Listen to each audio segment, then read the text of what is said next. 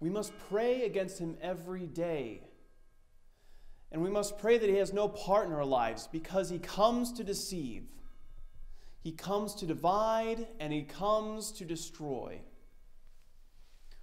Well, now you could say to me, Pastor, how does he go about doing this? What does Satan do? Well, he has several strategies. And I'm going to tell you what these strategies are, because if we do not know our enemy, then we are going to lose every battle. So let me tell you what these strategies are. The first is of indifference.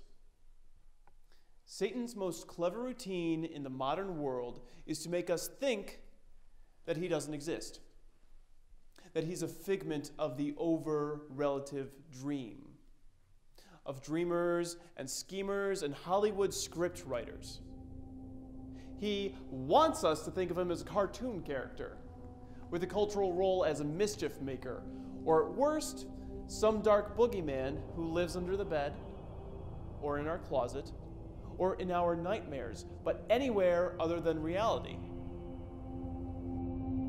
Now, we must never forget that the whole world lies under the sway of the wicked one. Just as it says in 1 John 5:19, we know that we are of God, and the whole world lieth in wickedness.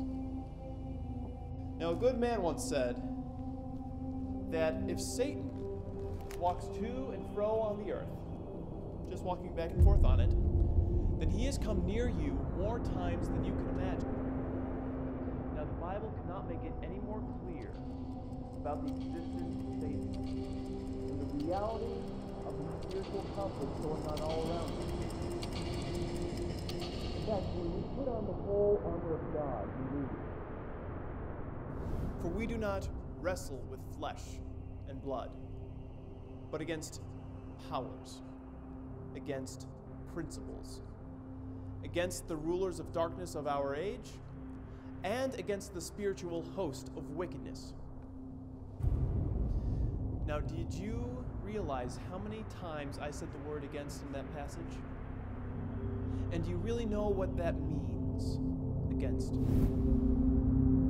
It's as though you're swimming upstream, against the tide, against an unending, relentless force. Now understand, Satan, he hates you, he hates me, and he stands against us.